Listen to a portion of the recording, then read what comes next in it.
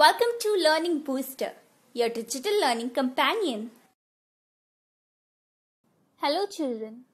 We learn to write small letters A to Z using red and blue lines.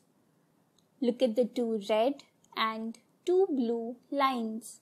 Each has a name: tall line, waistline, baseline, and tail line.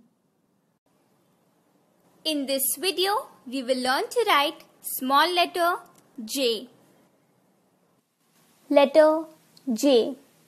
Start from the waistline and make a standing line till the tail line ending with a small curl to the left. Then go a little above the waistline and make a dot. Let us look at it once more. One standing line down with a backward curl and a dot on top makes letter J. To download a free practice worksheet on this topic, click on the link given in the description box below. If you like this video, then don't forget to like, share and subscribe to our channel Learning Booster Digital.